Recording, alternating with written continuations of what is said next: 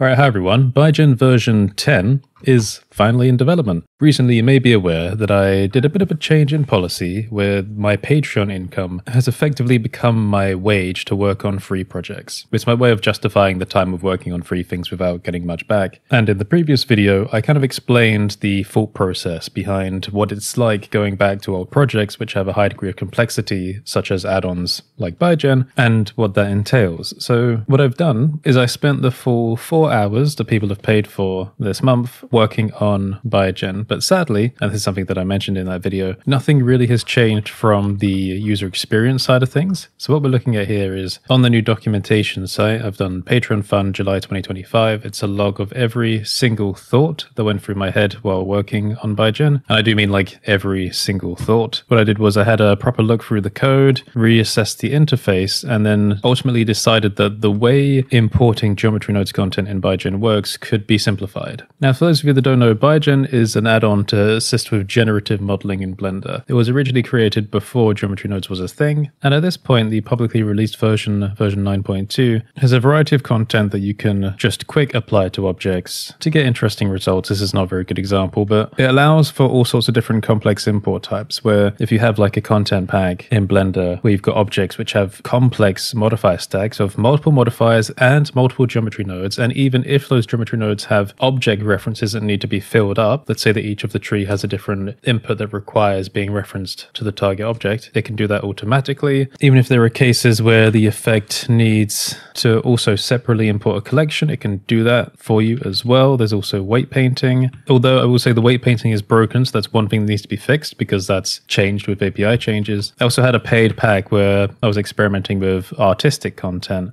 called the Generators Lab. Anyway, I noticed that the actual code for importing and applying these effects, they all had a lot of similarities, but just certain differences in them that made them not clear enough to do all in one function. So what I spent a lot of the 4 hours doing was relearning all of my code, which was quite interesting actually. I clicked onto it better than I expected to. I thought it might be quite a big hurdle kind of going back in and refiguring out how everything works. I then took all of the different types of import and application methods for taking geometry nodes from one object to another. I looked at everywhere the methods were similar and then everywhere where they were different and decided, okay, here's an area where we could do a function with like a different argument to create a different outcome. And then I looked at different conventions. So for example, in Bygen, if there's content that's got, let me just check this, a G at the beginning of the name, it's a very complex effect that spans multiple geometry nodes trees and requires multiple references. In this case, I've just imported this template object from the Generators Lab content pack. You see that we got two different geometry nodes trees in here. Oh, my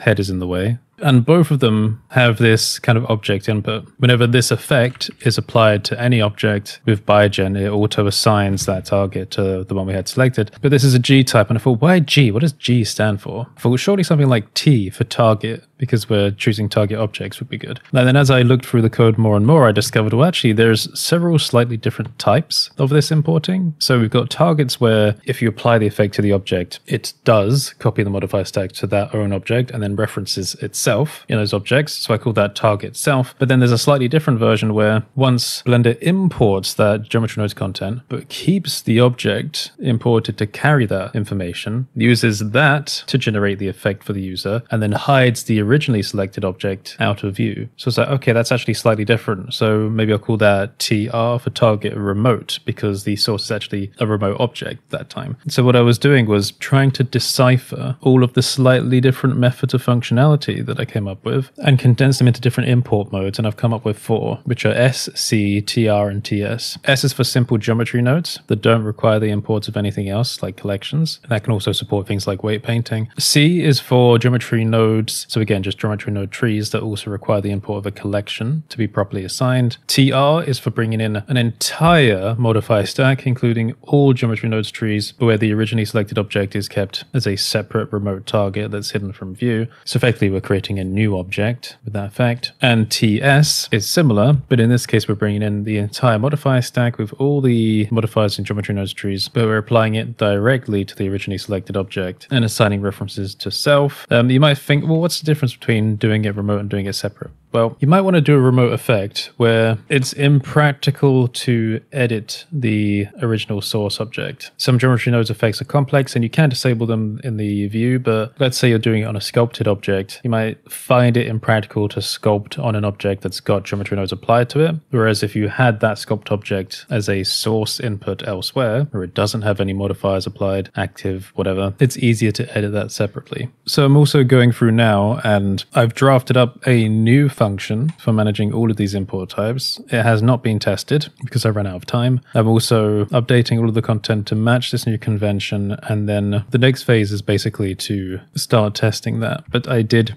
run out of time. I used up the full 4 hours and went a little bit over as well. Like I said, every single thought in this work process is logged on the documentation. So you can go through and read it. And, you might be a bit mad to, but if you wanted, you could actually look at the code and follow along with the full process. But ultimately, I'm at this phase now where now I've relearned how the Biogen code works, in effect. I'm worried that by the time next month comes around and I, take the Patreon fund and use that to do extra work, that I might not remember things exactly as I do now. But I kind of want to stick to this philosophy because it's a good way to kind of protect my time. Sadly though, there's been nothing like tangible that you can get your hands on. And I mentioned this in the last video as well, that when it comes to working on add-on projects, a lot of time can go by without anything tangibly changing, like on the user experience level. But this will make things much easier to edit in the future and to build upon. So I think it's an important step. But if you want to help me, if you want to help add more time to the monthly work fund, then please consider signing up on the Patreon. You can also sign up for free for updates, but obviously signing up for free does not increase the wage. So now we have to wait until next month before I try testing that function, and then we can,